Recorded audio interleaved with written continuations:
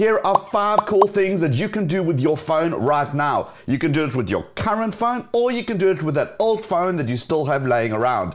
All of these are totally free, so dust off that old phone and let's get started. Why buy a security cam when you can use your old phone as your security cam? You can still monitor it from anywhere, and it even has motion detection built in.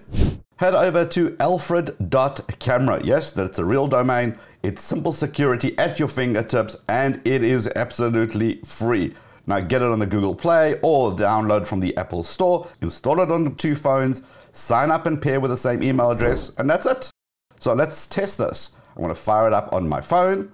It's going to ask me to log in, so I create my email address, and I'm going to use the same account on my computer and my phone. Change from viewer to camera. Switching to camera, yes, I'm going to confirm. And there's my camera working. You can clearly see that. And it's got motion detection, which I really love. I can enable or disable that. Now, to view the footage, I'm going to go to a second device. This could be my computer or another phone as well. So here it is on my computer. And just like that, I got security camera system set up. And I can add additional phones too. Pretty cool. You can use your old phone as a wireless trackpad or a wireless mouse for your computer. You can control your computer without getting up, and this is especially useful if you're watching a movie or playing music through your computer. Simply control it from your phone. Here's how to do that. Head over to remotemouse.net, click on the Get Now button. 2 steps. Download the Remote Mouse app. This could be on your phone or your tablet. Then step number 2 is install the remote mouse for your desktop, the Mac or the Windows or the Linux one. Then make sure that your mobile device and your computer are on the same Wi-Fi, and that's critical, same Wi-Fi. Now that you've done that, let me show you what it looks like. So here's my remote mouse application on my phone. I simply opened it up. It tells me, well, where am I going to connect this to? My laptop. Click on that, and that's it. I'm simply connected. Now look at the mouse icon on the screen. You can see I'm controlling it straight from my phone by moving it around. In fact, there it is. It just makes it a little bit clearer. And it does a couple of things. Obviously, you can left click, but of course you can right click as well. So it's super handy. Now it's got this entire dial dedicated especially to media. Another cool thing, it's got these shortcuts that you can use, but these are actually locked behind a paid version. So if you want the pro features, of course, you can simply pay for them. If you don't want that, well, guess what? This can actually be used as a keyboard as well. So simply type whatever you need to type in, and it will type it on your computer, and there it is. Did you know you can use your phone or your tablet as a second or even a third screen? Head over to spacedesk.net, and you want to scroll down that page until you see the driver software for Windows, the primary PC. Now this works on Windows 10 and Windows 11. I'm actually running mine on Windows 11 without a problem. Then the secondary bit is you got to install it on your phone. Now the App Store or the Google Play Store, and this is what it looks like. Click on that connection, and instantly a second screen appears.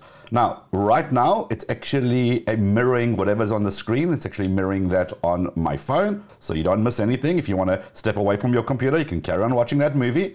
But look at this. You can go to display setting, and then you can select an extend display. So now this becomes screen number 2 or number 3, as many as you have.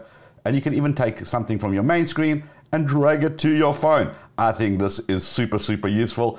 Look, we all know that the built-in webcams aren't the best, and we know that phone cameras are pretty darn good. So why not use your phone as a webcam for your computer? And it's wireless, so if you need to get a drink during that Zoom call, you can simply take your camera with you. Head over to dev47apps.com. This turns your phone or tablet into a webcam for your PC. Again, 2 steps. The first one is the client one. You can download the appropriate app for your phone. And the second one is the PC component. So it's got the Windows and it's got the Linux one. Choose which one you're going to be operating. Right, now let's fire this up on my phone over here. Now I'm going to have this IP address here that's neatly laid out on the screen. Simply type that same IP address into a web browser and it will instantly connect. And now you have a webcam. We've all seen those dash cam videos of the terrible drivers that are out there, and having footage can actually help you in case you're involved in an accident. But instead of buying a dash cam, use your phone as a dash cam. This is a perfect use case for that old phone. You just need to get one of those suction cups that you can mount in your car, charge your phone via the USB, and run the software. In a couple of steps, you're good to go. So head over to your app store, whether it's iOS or whether it's Google Play. I'm using Google Play. I search for dash cam and there's a whole host of applications. I just simply chose the first one, Droid Dashcam Video Recorder. I think that works pretty cool. And here it is on my phone. Simply fire it up and you get a bunch of things. Now, firstly, it gives you the speed that you're currently traveling. That kind of works pretty okay. It's got your address, it's got the satellite, the GPS.